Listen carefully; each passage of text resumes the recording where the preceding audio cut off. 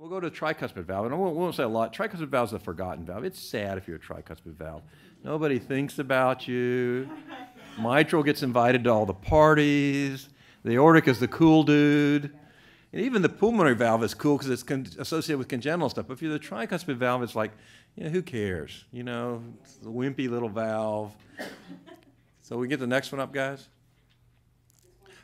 But I think what you're going to find, though, is that the guidelines for the tricuspid valve and our thinking of the tricuspid valve is about 20 years behind where the mitral was. If you go 20 years ago, we were thinking of the mitral not differently than we're thinking about the tricuspid valve.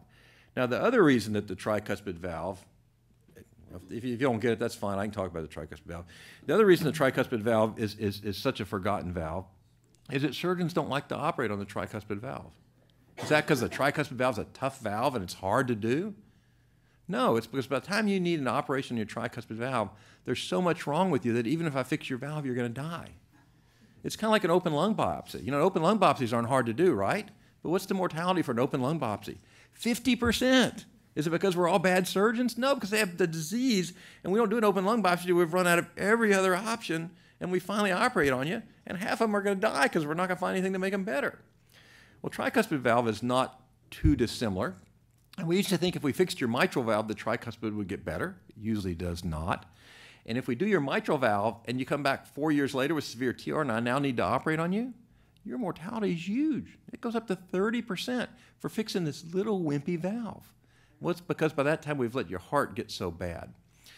But there's a paper I have in here if we show it. Dave Adams, Joanna Chickwe presented it at the AATS 2 years ago. And what Joanna and David showed is that if you take these people where you're doing mitral valve surgery and they do have moderate to severe tricuspid regurgitation, or they have a tricuspid annulus that is beyond 4 millimeters, which means it's getting big, or a tenting volume, meaning it's being pulled back into the ventricle very far beyond a certain level, that if you don't fix these people, it's just going to keep getting worse. And if you do fix these people, then it doesn't get worse, but there was no difference in real mortality.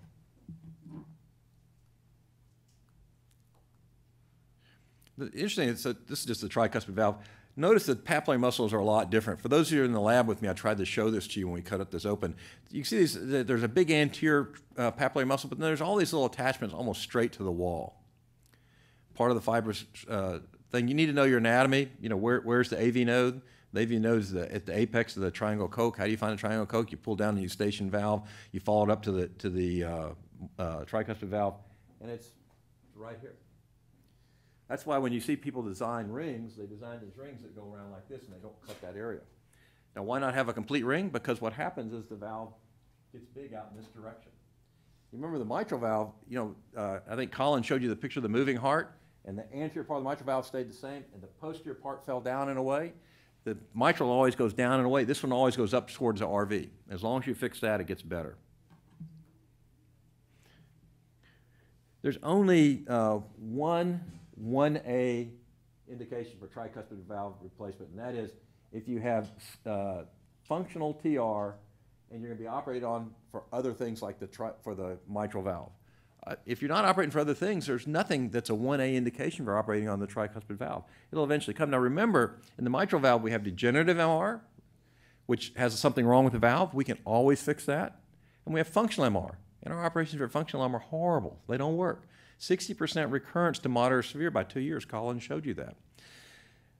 Most of the tricuspid valve stuff we see is functional. It's almost all functional. There's very little real organic mitral tricuspid disease. Ross and I see it from time to time. MD Anderson will send us these people that you know, have carcinoid syndrome. Those are great people to fix. They get better. And these people, you can stop them from getting worse. The hard part is showing that you're going to make them better if all you're doing is their tricuspid valve.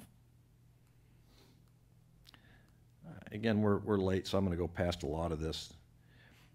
I'm going to just show you this. This is David Adams' paper. David's ring, it looks like this.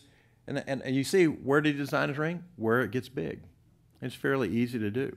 And this is the algorithm that if you have moderate severe tricuspid regurgitation on intraoperative or preoperative echo, I would say preoperative echo. I don't like intraoperative echoes. Then he fixed it.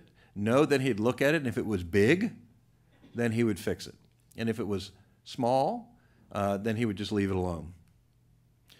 But in almost all things, so the freedom from moderate greater, if you fixed it, you're going to have less MR going forward. Now remember, the ones he didn't fix didn't have it to begin with, but some of them were going to develop it. Your longitudinal change in pulmonary pressure for the people he fixed were higher to begin with. Why? Because they had TR. The other ones didn't, but they normalized over 3 to 5 years. Change in right atrial area, larger for the ones he fixed. Why? Because they had TR. Pretty much normalized over time. Longitudinal change in the patients with RV dysfunction, higher than the ones he fixed because they had TR, normalized over time.